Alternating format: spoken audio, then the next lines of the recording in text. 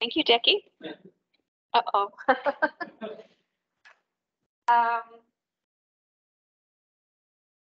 Yeah, sorry, we had a few technical issues for those people online, so back on track. Yeah. So we were just going over the acknowledgements. So a big thanks to Roy Edwards and his team, Sage, and thanks to Sue, who was our chair in Sage, who helped put things together. You know, you really gave us a big push before we were part of this group. Deputy Vice Chancellor Dion Payne and Cherie Jane Waitoa, I'm sorry if I mispronounced that, and the staff and students of SOCI 314 who started developing reports towards the management plan and the strategic plan for the Arboretum that we used quite a bit in developing ours. And of course, many other students and staff who have been contributing towards planting and managing and cleaning the Arboretum. We owe many thanks to a lot of students, but we'll show you the work that our students have been doing in the Arboretum and which classes are involved, but we won't go into naming all of them because there's many of them.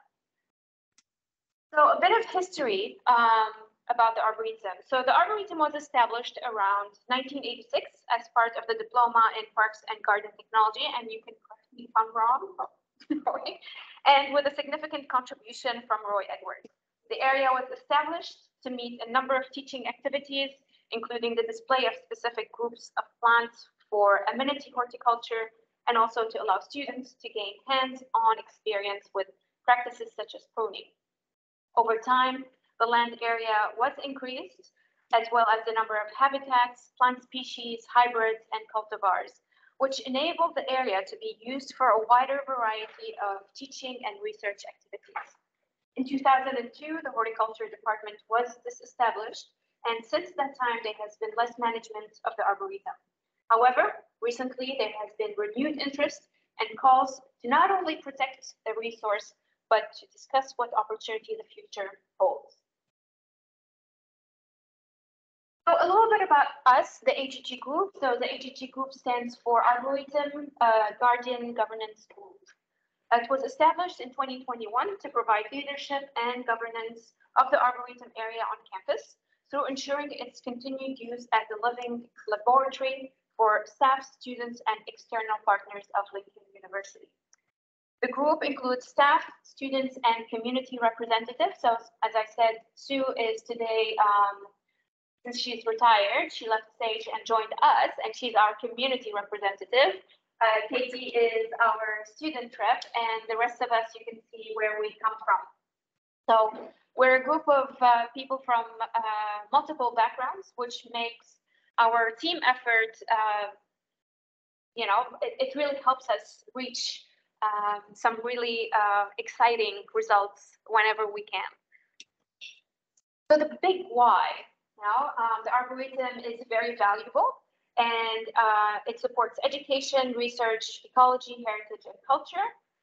These specifically include a very large collection of magnolia trees, which we'll go over in a little bit, other significant exotic plants, a diverse collection of native plants, a reflective and recreational open area, a rich history and heritage of the place, and a range of adjacent activities, including growth of chestnuts, hazelnuts, coppice, and viticulture and other productive areas. As a group, our vision, we had to come up with a vision to make sure that we, that not only we're taking care of the Arboretum today, but that we have a long-term vision for whoever is going to continue on with taking care of the Arboretum, that they align with the common vision.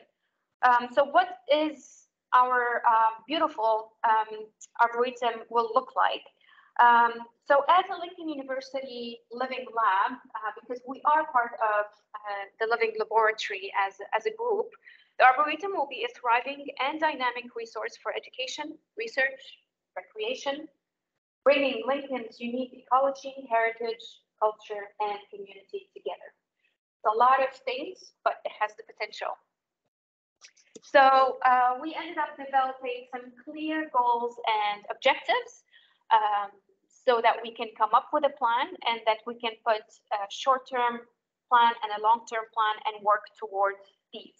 So the objectives have been developed to align with the Lincoln University strategy that was set up in 2019 to cover all the way to 2028, including the sustainability, Maori research and education and partnership plans.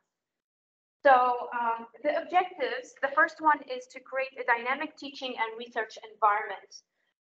So the idea is to turn the Arboretum into a living lab for teaching activities, enhance the research capabilities inside the Arboretum. Objective 2, to celebrate our unique cultural identity.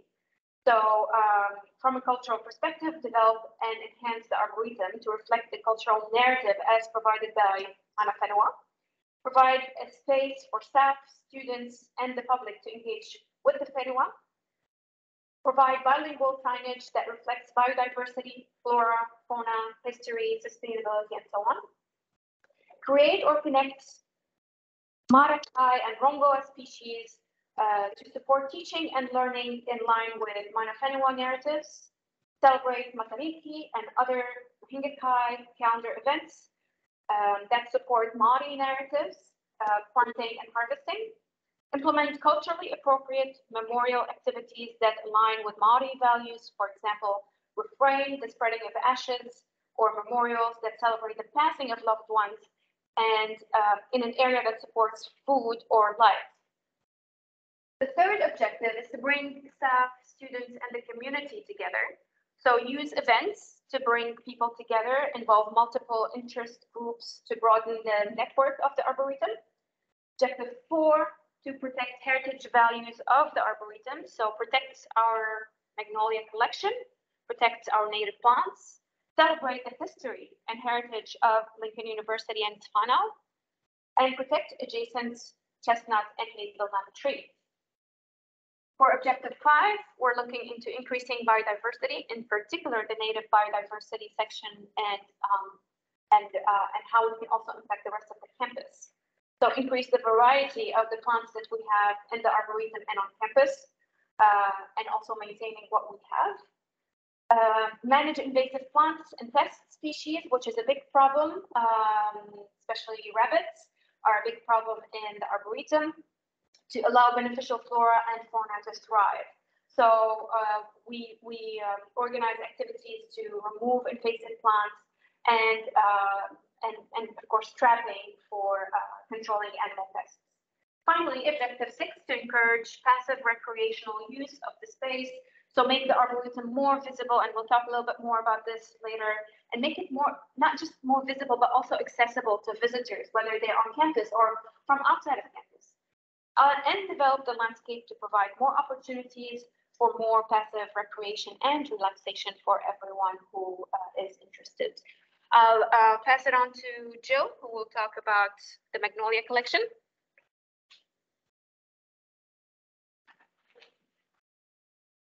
Thanks, Nada. Just a brief introduction. Many of you who have been down to the Arboretum, this is what you go to see, and I'm sorry about the others. Certainly in September, and I've got a few pictures here that have all been taken in the last 2 weeks of the deciduous magnolia. They're bright in your face, flowersy plants. The flowers don't last long, and some people think they're actually quite fragile plants. Well, as you'll see, the Arboretum has been, I guess, a wee bit ignored over the last few years, and yet most of these trees have survived, although they're picking up epidemic shoots, a lot of them, which shows they are indeed a little distressed. We can overcome that, and that's quite an exciting future we can look forward to. So really, I'm just going to show you a few lovely little pictures. Now, as Nada mentioned, in 1986, the Arboretum was started, and within 4 years, Roy and a couple of his workmates had planted 50 magnolias. Another 3 years, and it had come up to 80 plants. So that was the start of a really, really good collection. And eventually it came up to over 120 species. Now this included evergreen magnolias, mangliateas, mycelias, which are actually renamed as magnolias, and quite a few of these very lovely deciduous hybrids species and cultivars. Now, over time, many have flourished. A few have popped by the wayside. I asked a friend of mine recently who supplied actually 31 of these trees originally many years ago. I sent up photos and I said, what can we do to revive these plants that are failing a bit? And he said, yeah, he'd imported them from places where they get summer monsoons.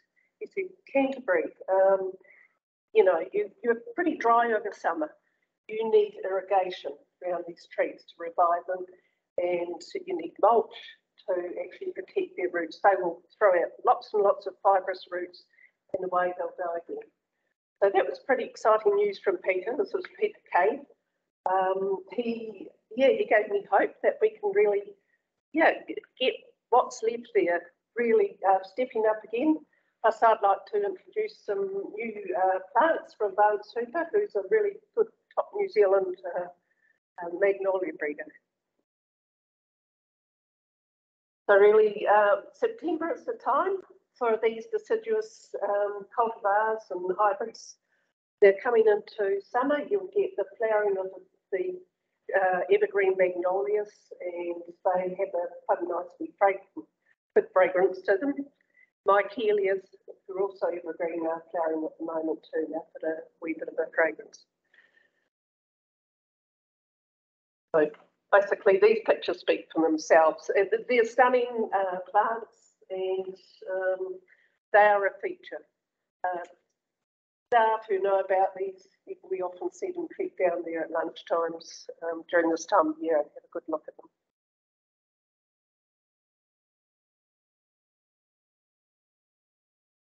Close up of some of the, this one's called David Clulo. I was hoping Rosalind Kerr was here because this one's called Rosalind. No greasing up or anything. Some lovely plants. Like I say, they're fleeting flowers, and after I've taken these pictures, we had a horrendous frost, and within a couple of days, those flowers are looking brown. They start to look a bit sad fairly quickly anyway, but they're worth it. They're worth having and they're worth preserving.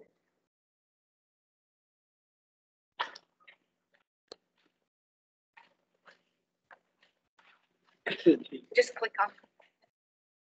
Yeah. Hello, good afternoon, everybody.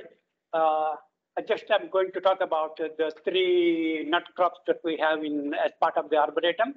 The hazelnuts and then the chestnuts are very close to the Arboretum, whereas the walnut orchard is at the end of the Palm Road, which is a bit far away from the Arboretum area. So all the 3 nut crops that we have here are nearly 35 to 40 years old. And hazelnut collection is in very good shape. There's nuts that came out of the orchard. Yeah, a great diversity of nut size and then also the taste.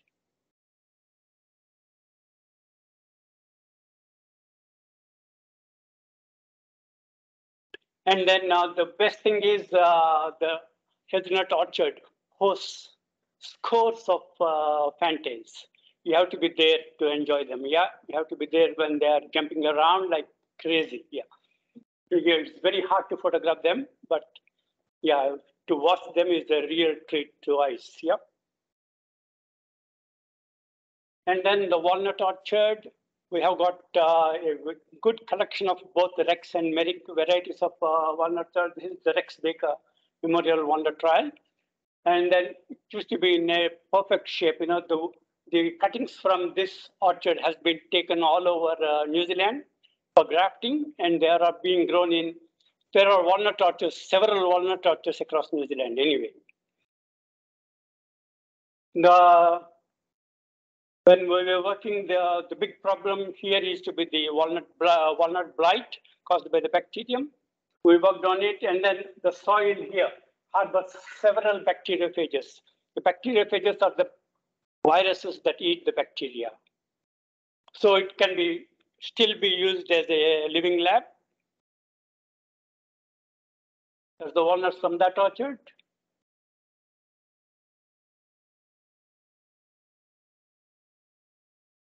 And the green and beautiful, yep. Coming to the must be a chestnut, I think. Sorry. Yeah, no worry. Yeah, this is more clear. The chestnuts, you can see the burrs, the spiny burrs. We have 4 different varieties of chestnuts. They're all Spanish chestnut, the sativas, the American chestnut, the Mollissima, Chinese chestnut, and then the Japanese chestnut crenata, and there are several hybrids. This is the only chestnut orchard in the South Island. Whereas in the North Island, there are several orchards, especially in the Waikato, where the New Zealand Chestnut Council exists. And then when I arrived in 1997, the New Zealand Chestnut Council is the one which gave me the first job. So I really owe quite a lot to them, yeah. For my, yeah. Those are the nuts which have fallen on the ground. And these chestnuts are being utilized now for gluten-free beer.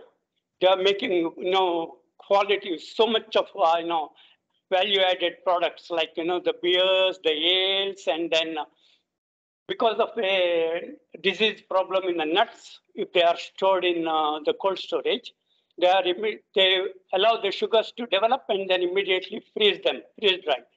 And then they are not able to meet the market for freeze-dried chestnut puri to stuff the turkeys during Christmas, yeah? That is that's the photo I have taken in 1998 when we have chestnut drovers from all over New Zealand visiting us. That is Harvey Smith, who used to be the director of the DSIR, yeah? And then the fungus which I worked with has been named after him. It's a tongue twister. It is Pneumoniopsis smithogilvii. So Harvey Smith and then David Ogilvy, who worked in Australia. So the species is named after both of them. We still have that problem, but the thing is we can work around it. And another beauty is the chestnut blight caused by Cryphonectria parasitica has wiped out chestnuts across the world, but we managed to avoid it. We don't have chestnut blight in New Zealand. It arrived in Australia in 2005 and is causing great problems, whereas we don't have that fungus, yeah? Thank you. Next.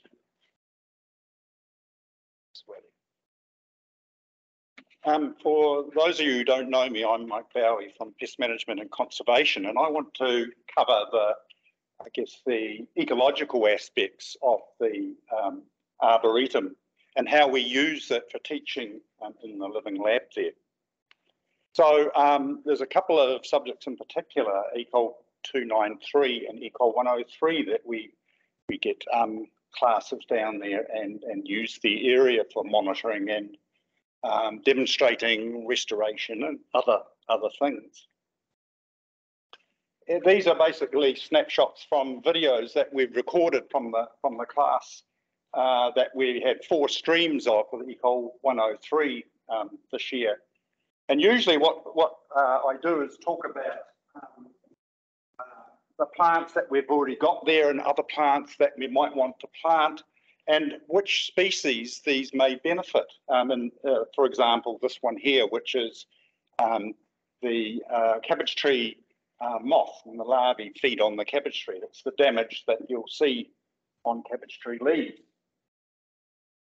And then we get out and do a bit of weeding because that's an activity that a lot of people don't enjoy doing, and it's one that gets forgotten. And so we get the weeding out of the way before we do the fun part of planting. So here's a couple of the areas. Here's a raised area on the left where we brought some sort of rocky soil in to get those dry species established so they wouldn't get wet feet and die off. And then the wet land on the right-hand side where you can see some plantings around also. So what we're basically doing is getting the students to help us plant a large diversity of native plants that will cover the whole year with food, either nectar or berries that will feed the birds, attract the birds, and then hopefully eventually make them stay and breed and so forth. And a couple of the birds that we're targeting probably are the kereroo and the tui. They're two bird species that used to be on the Canterbury Plains, but are not there purely because there's no food for them. So by planting in places like the Arboretum, we can provide a stepping stone that will link up to other stepping stones that are being made or planted by Te Ara Kakariki Greenway Canterbury, that are planting between the Waimak and the Rakaia River from the mountains to the sea.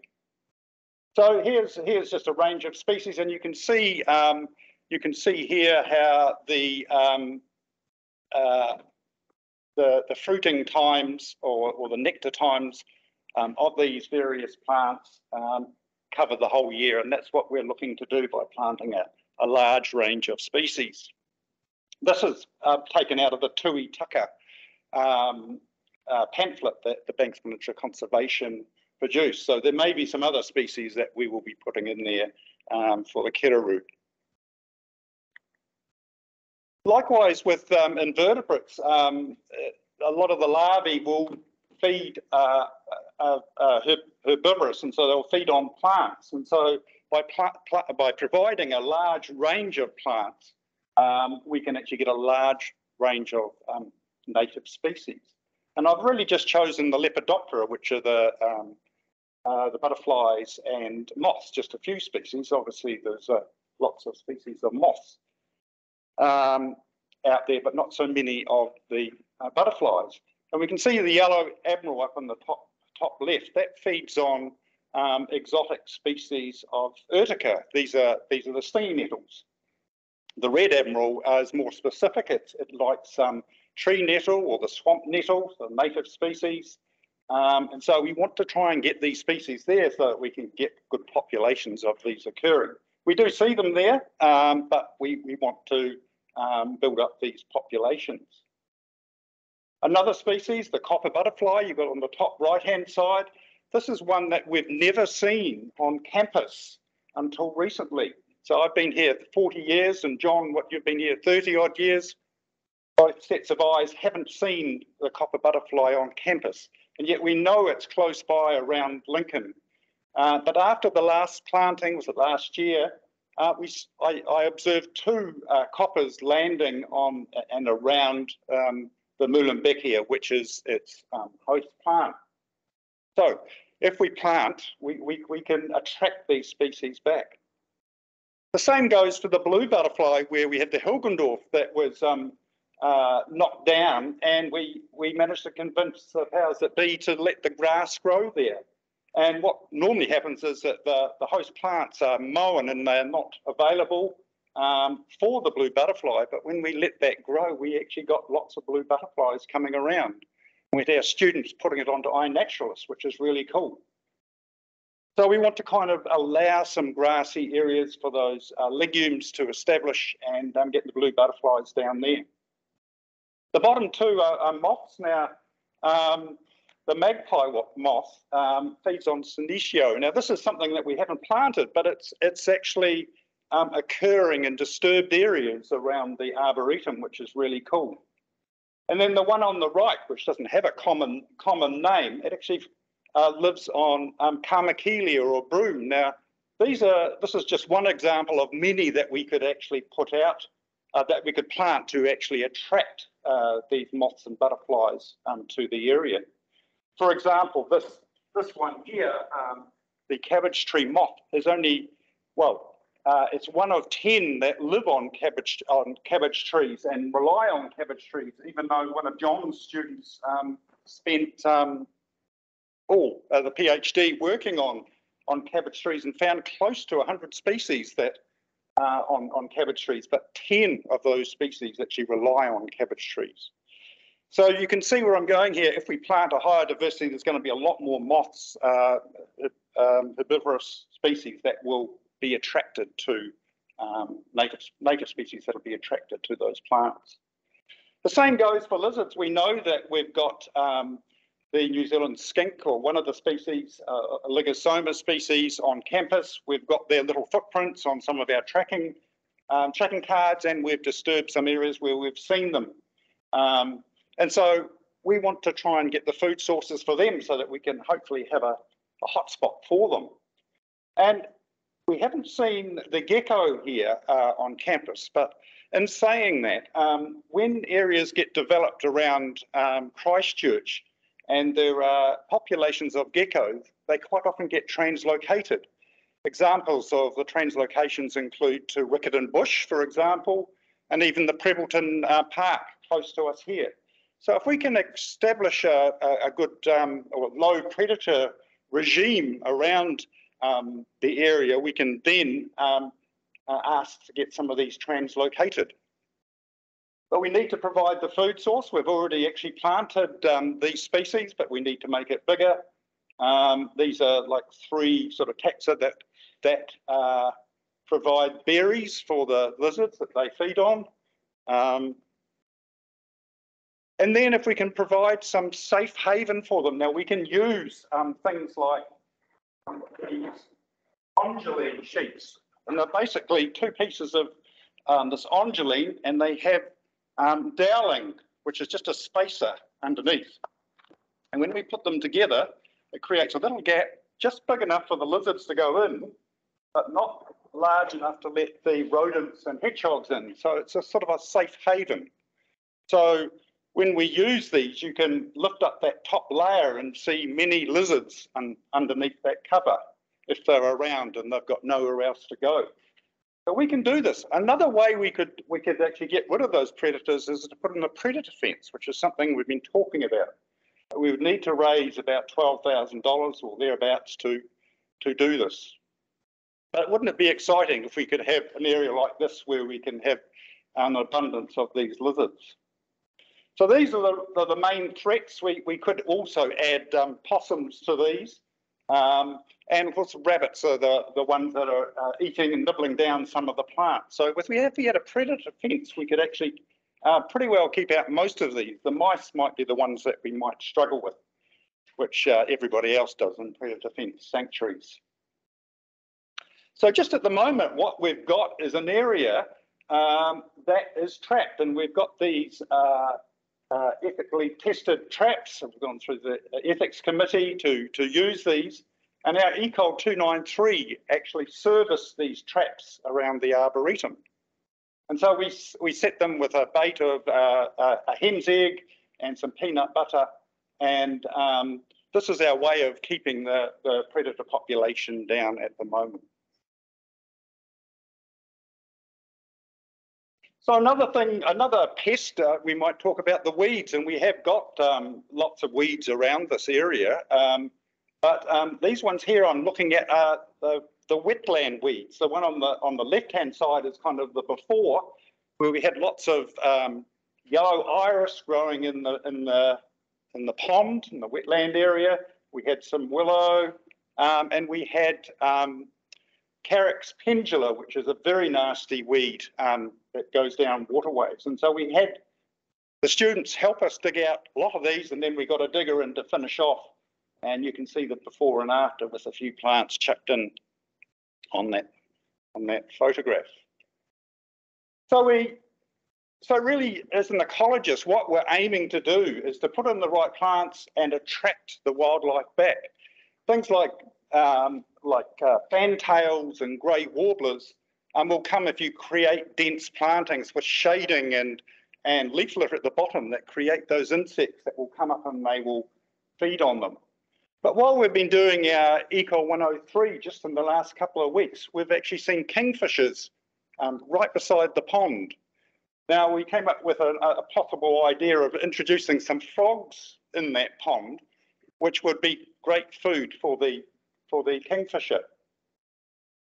We've actually seen a couple of grey warblers, and we've seen a family of a duck with some ducklings strolling through the dry pond while we were doing the planting. Also, if I can get this to work, a couple of bellbirds, a male and a female, came to greet us when we were there just in the last week. Be a quail there too somewhere.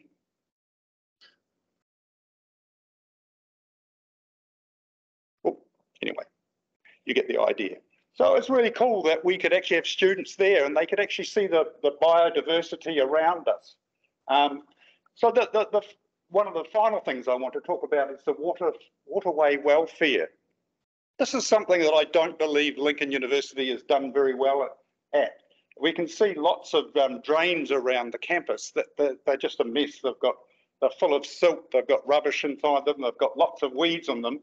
And so one of the things we did recently with a donation from Southern Woods of a whole lot of carracks is to actually plant along one of these waterways.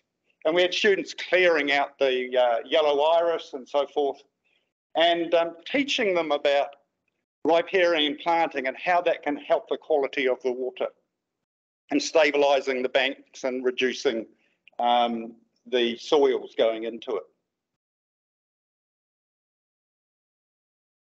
Just one other thing I forgot to mention is that with our Ecol 293, we do a lot of monitoring there. We do 5-minute bird counts. We put out these little bird recorders, audio recorders, and we're actually been doing that for a few years now. So we've got quite a good sort of background information on what birds are there. We've got the predator stuff from our tracking tunnels as well. So we know what predators are there. And so hopefully with the trapping and the planting, and we will actually see changes over time, which would be really cool.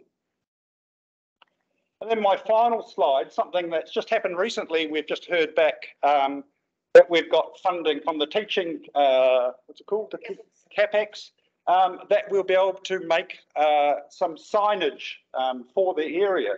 And these are signs that we've used in other places like Quail Island and Maho Reserve. So we'll use something that will talk about how to identify the species, the importance of the species for ecology, and some cultural uses by Maori of each specific plant.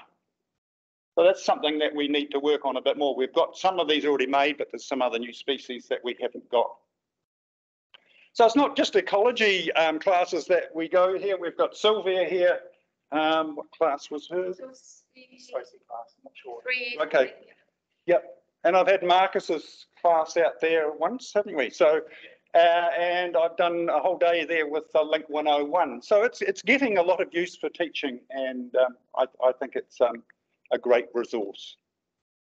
Thank you. Cool. Thank you, Mike. Kia ora koutou. I just want to touch on these a little bit as well, in that we've had a lot of our design students down there also, particularly last 2-on-1. I just want to acknowledge some of the work and 697 that they've done down there, a lot of weeding and planting. And, you know, it's just a really great resource for our design students to actually get hands-on with plants down there. That's actually one of the only ways that we actually get that with our course. So, but also now just talking a little bit about, I guess, what the future Arboretum might look like. And actually we had our design students engage in a project a couple of years ago to try and think about what that might be. And the brief was to develop a landscape proposal with a series of cohesive design interventions that met the vision of the Arboretum. So thinking about all those objectives, and if you think about all the stuff we've heard already about how we bring all of those elements together in a cohesive design, it's actually not that simple. It's quite complex. And I'd just like to acknowledge the work of all the students that have let me use in the slides today. So credit to those students. So one of the things that, particularly in this course, we look at is how we design in context, so how we use the site's unique characteristics to inform a design. And alongside that, thinking about what stories might be told through design.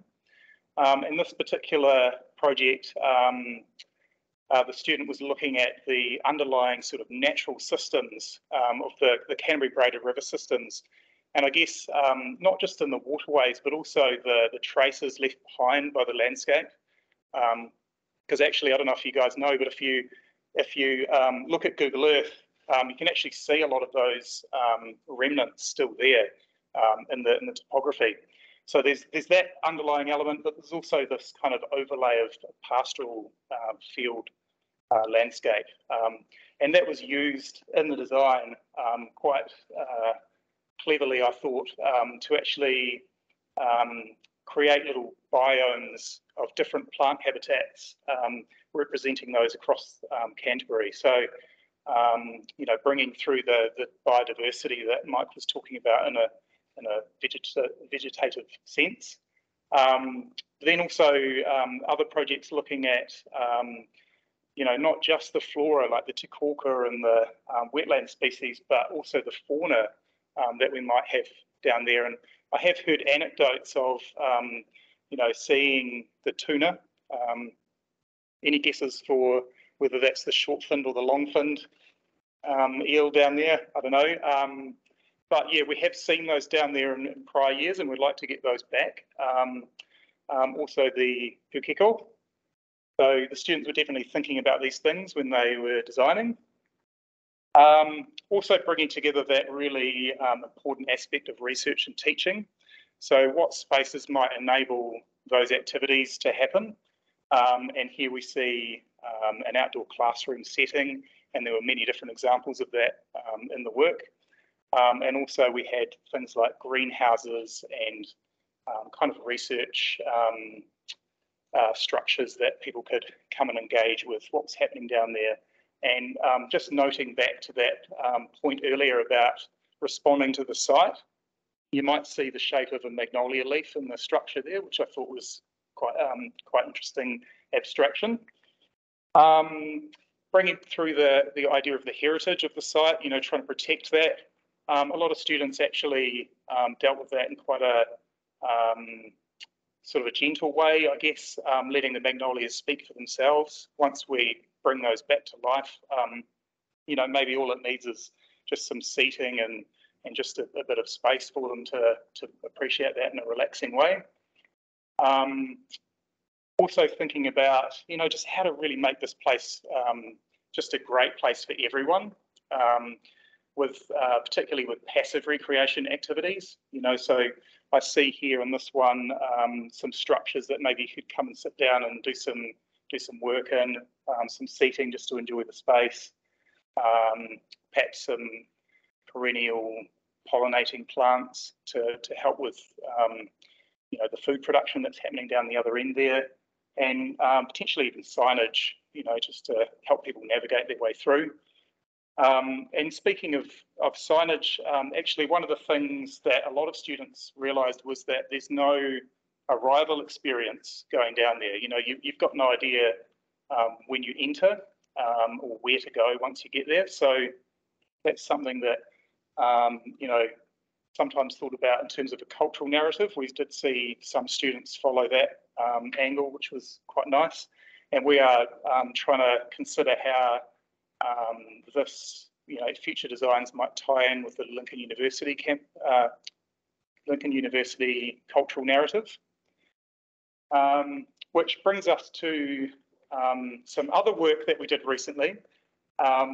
So we've had a couple of workshops, and we've got another one or two planned to really start teasing out, you know, what we know about the Arboretum, or what students know and what they want to know. So how we can communicate it more effectively through signage and other means.